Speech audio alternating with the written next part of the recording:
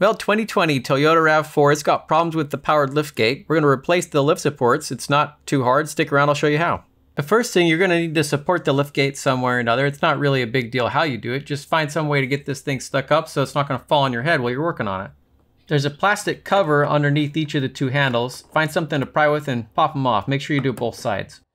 Underneath each of those handles, there's two 10mm bolts that are going to have to come out for a total of 4. Once you get those bolts out, the handles will just pop right down and out. The most intimidating part of the whole thing is pulling down the plastic liner, but it's not too big of a deal. Just get your fingers up underneath it, start pulling, and all the clips will come right out. It just takes a little bit of work and some patience. You don't have to take the entire thing down, just get it down enough to where you can get your hands up in there to reach those plugs. There should be one for each side, just disconnect both of them. Gently pry the grommets out and then slide the wires right out of the liftgate entirely. The lift supports have a locking retainer on each end that needs to be disengaged before it can be released from the socket.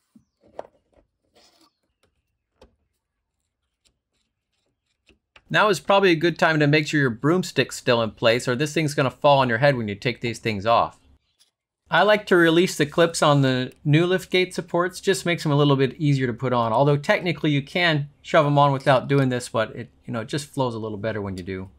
And as you can see, I decided to change these out with another set of OEM lift supports. But you could change them out with a set of non-powered lift struts, and it's probably going to last longer. These only lasted 4 years, and I don't really suppose they're going to last much longer than that next time around as well. So, it's up to you.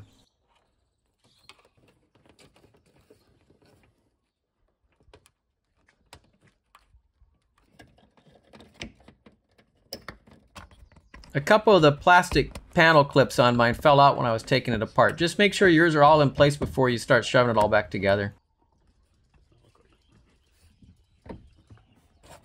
Once you get all the holes lined up, just start pushing and they'll snap right in.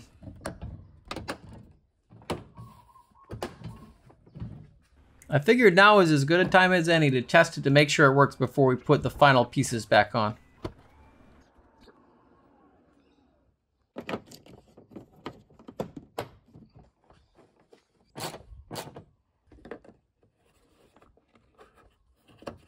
There you go. Not too bad. Takes a few minutes, whatever. It's not a big deal. Go get yours done. Give me a thumbs up if it helps. We'll see you around.